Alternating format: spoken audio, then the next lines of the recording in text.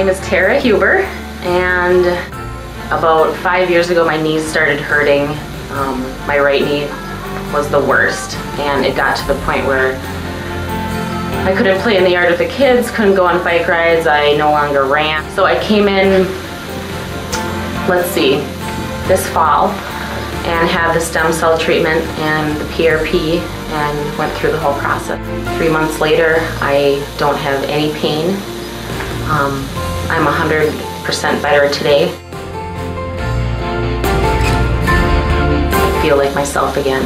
Like I can keep up with my kids and have a good workout, and it's the best thing I've ever done.